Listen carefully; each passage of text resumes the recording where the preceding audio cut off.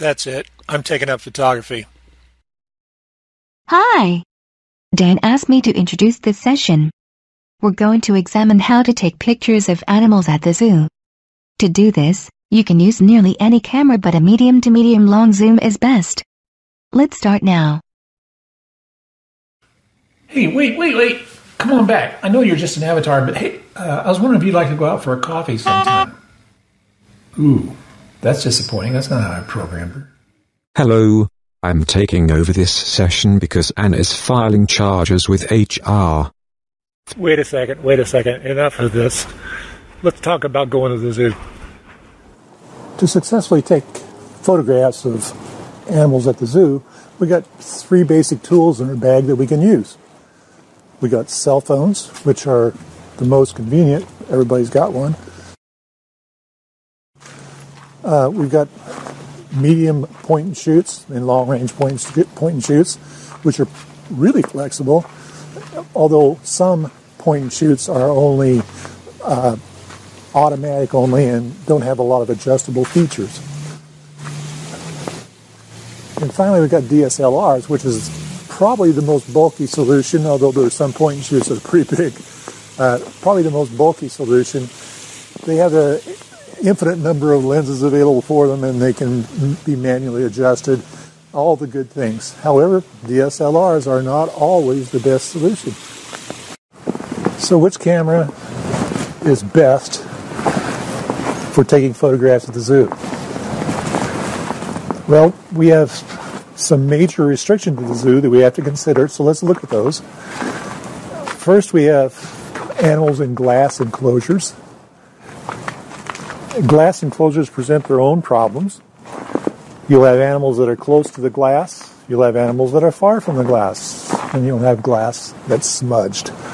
Usually, you'll have glass that's smudged. You have to learn to deal with the glass either by standing very close to it or picking a clean spot with no reflections. Fences at the zoo are common. The problem with fences, of course, is that the wire is there, so you're going to have animals close to the wire. That presents a real problem, by the way. You're going to have animals farther away from the wire where you're going to need a long lens to get to them. And then you got the wire itself, which keeps showing up in the movie all the time. And then you have open fields that have moats or pens around them, or some sort of obstacle, water, whatever. If you've got glass enclosures, then a cell phone will usually work pretty well. Cell phones really work well in aquariums and places like that where the fish are going to be swimming right at the glass anyway. It's fairly easy to get them in focus and have great shots that come out with it. Point and shoots will work for most subjects. DSLRs will work with nearly all subjects. But prime lenses on a DSLR are not as flexible, although you can still shoot fish in the aquarium with a prime lens. Medium zooms seem to be the most flexible. Extremely long zooms, you're going to need them if you've got animals out in the field. But generally speaking, extremely long zooms are not needed. I find that it's strange. There is a medium to medium long zoom that's handy, but once the animals get out to the back of the field where you got to really have a long lens to catch up with them, then without spending $25,000 on a lens, the most adequate solution is one of the point and shoots that are called super zooms point and shoots, like a P900, P1000, RX10, one of those.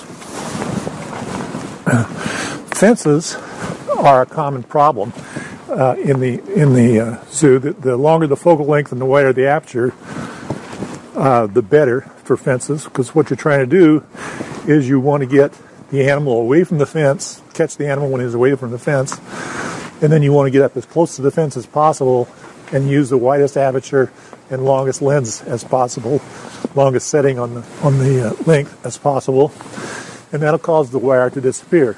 Here's an example video of that. Cell phones usually won't work well with fences. The cell phone is going to lock in on the fence, and it's going to be irritating.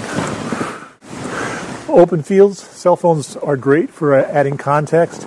or shooting people at the zoo, but they're generally not as good for actually capturing the animals. For that, you're going to need that long lens we've been talking about. After freezing my butt off out there doing reporter on the scene vlogging, I got home and I said, well, geez, what camera would I use if I went to the zoo? I know what it is. I would take a wide to medium telephoto of some sort.